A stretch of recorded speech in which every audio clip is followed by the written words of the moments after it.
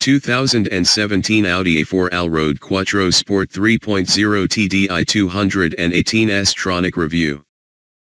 From £30,565. 9 point. Smooth, powerful, frugal, comfortable, and plenty more, the Allroad is the Audi A4 at its very best, not as thrusting as its rangy mates, but all the more likable for it. What is it? The Audi A4 Allroad, in what might be its optimal mechanical specification.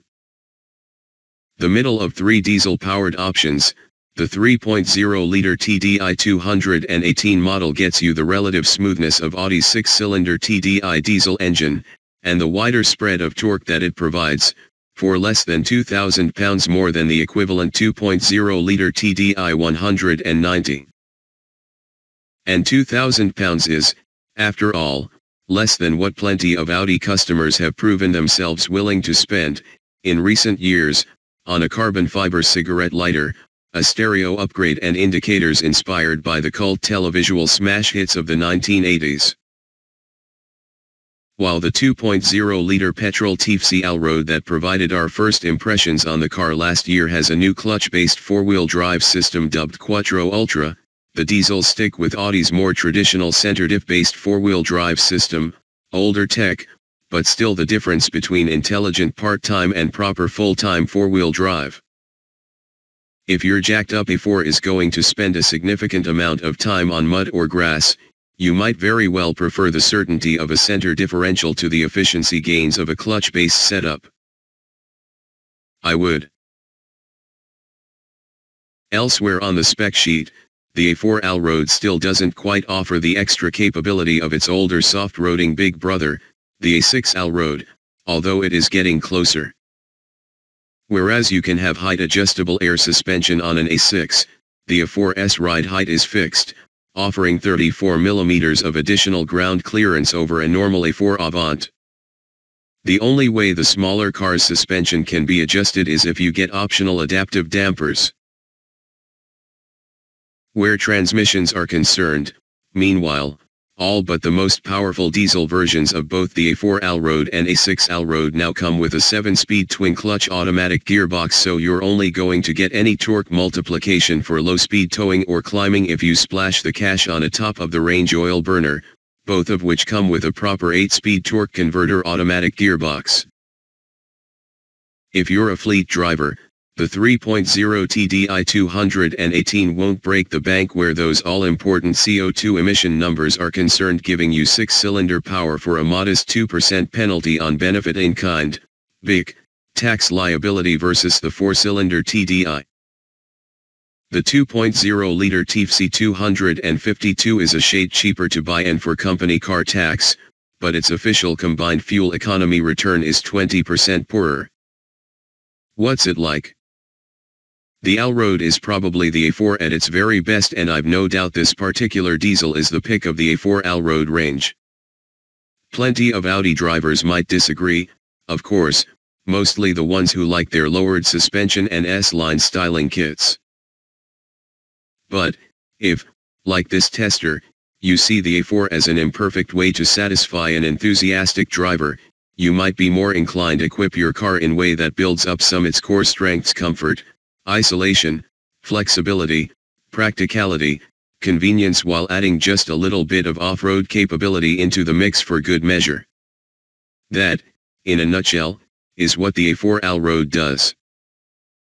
If, 20 years from now, new global emissions laws have squeezed diesel engines out of passenger cars altogether, it won't be the super-frugal 3- and 4-cylinder units we miss, nor the 10- and 12-cylinder oil burners we've seen at the more profligate end of the consumption spectrum. It'll be 6-cylinder marvels like the engine in this Audi, I reckon.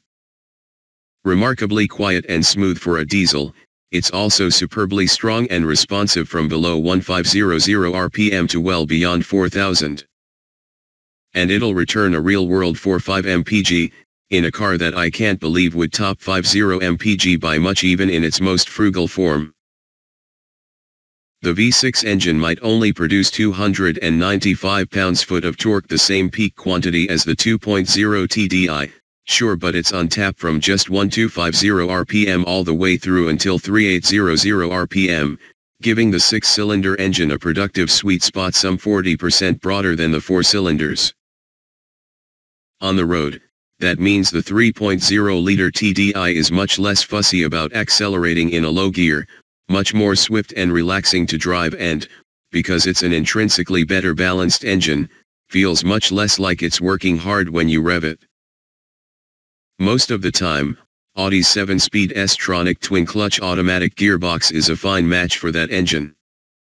There's a small but perceptible delay to initial step-off, no doubt, as the clutches not only manage their own machinations but also negotiate the added friction and inertia of that center differential.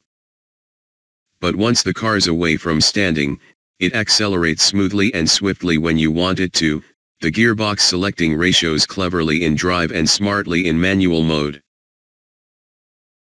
Powertrain aside, the Allroad is very refined and secure. Its ride and handling can be tailored to your taste, if you opt for the adaptive dampers, from a little too soft for perfect high-speed motorway body control in comfort mode, down to surprisingly upright and taut in dynamic mode.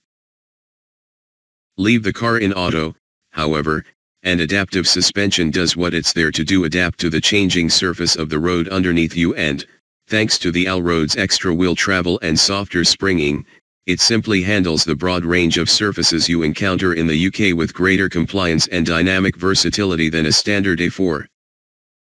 There's little feel or positivity to the steering, and the car's cornering manners are more about security than poise, but that's the A4's familiar compromise. It isolates, it soothes, it relaxes, and it reassures. On the inside there's little to report, the Allroad being is exactly like an A4 Avant. So the cabin feels very well constructed and expensively fitted out, the instrumentation and infotainment systems are first class, particularly with virtual cockpit optioned, comfort is good, with room for all but the tallest of adults in the back seats, and boot space is 505 liters with the seats in place, which trumps both a BMW 3 Series Touring and a Mercedes C-Class estate. Should I buy one? If you're minded to make any kind of Audi compact executive your next car, you should think long and hard about this one. Ingolstadt's A4 range is a complicated one, between Saloon, Avant Estate, S-badged performance options and the Allroad. That's without counting any A5s now that particular range is fully fleshed out again, or the new Q5 which goes on sale imminently. People buy Audis for all sorts of reasons, German quality, desirability, and design appeal being chief among them. And while an A4 Allroad clearly isn't going to scratch the same itch as a svelte, purposeful-looking sportback, it does add greater comfort and capability into an already pretty convincing mix of virtues, and it's better suited to life on British roads than any of its immediate relations. Audi A4 Allroad Quattro Sport 3.0 TDI 218 S-Tronic. Location: Feltham, Middlesex. On sale now. Price: £41,525. Engine: V6, 2,967 cubic centimeters, turbo diesel. Power: 215 bhp at 4000 rpm. Torque: 295 pounds-foot at 1250 rpm. Gearbox: 7 SPD twin clutch. Curb weight: 1,690 kilograms. 0 to 62 miles per hour. 6.6 SEC. Top speed: 143 miles per hour. Economy: 54.3 mpg. CO2/tax band: 141 g/km, 30%. Rivals: Volvo V90 Cross Country, Volkswagen Passat Alltrack.